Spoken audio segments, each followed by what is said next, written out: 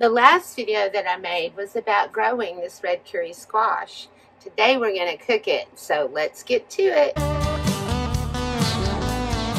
Welcome to my goat shed life, where I turn an abandoned old goat shed into a cozy tiny home, because you can do anything you set your mind to, and you can live your passion.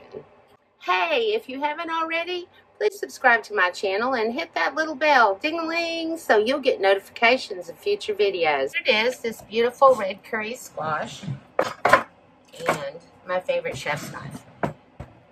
I'm going to go ahead and cut a stem off. Ooh, it's a really pretty yellow color. And I'm going to...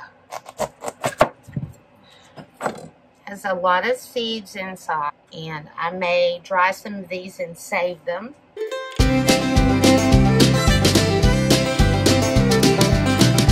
I wonder if you could roast these seeds like you do pumpkin seeds.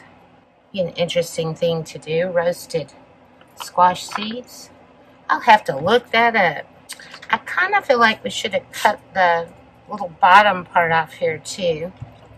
I may go ahead and do that. Ah, it sits up real pretty. How about that? I think what I'm going to do is some smaller pieces so it won't take so long to cook.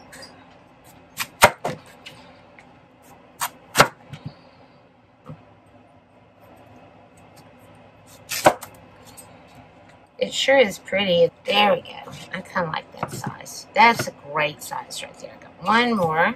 This is probably going to be more than we will all eat. But this is our very first time trying red curry squash. As you can see, I had to change bowls. The other one was too small. This is about how many seeds and stuff came out. And I will save some of those seeds. If anybody would like to have some seeds, just email me your address and I will do the best I can to send some out to y'all. And that way you guys can try growing red curry squash too. I'm telling you, make sure you got lots of room. That's a big old pile of squash we got there. I put some foil in a baking pan and I'm going to roast this in the oven. It almost looks like a cantaloupe. But we wouldn't be cooking cantaloupe, right? No. All on there nice and flat so they can roast evenly. I have the oven preheating at 350 degrees. That's a bit of a sweet taste. There they are on the pan, as you can see. I've melted together half a stick of butter with about a quarter cup of olive oil. And I just kind of want to drizzle it on here.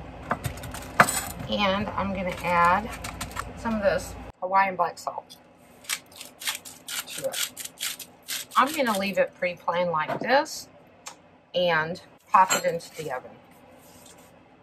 This has been in the oven at 350 for about 25 minutes. Could probably stand to be cooked a little bit more. I'm going to flip them over and put them back in for another few minutes. They're starting to soften up quite a lot.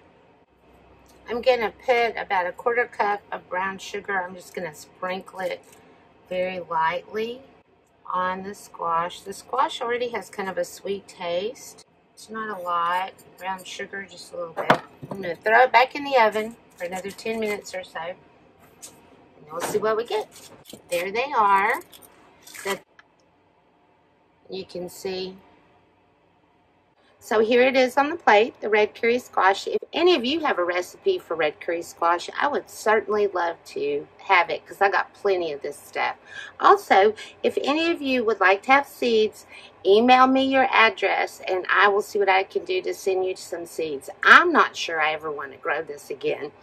If you haven't already, please watch the video on growing red curry squash that I'm going to put right up here. And you'll see its growing habits are insane.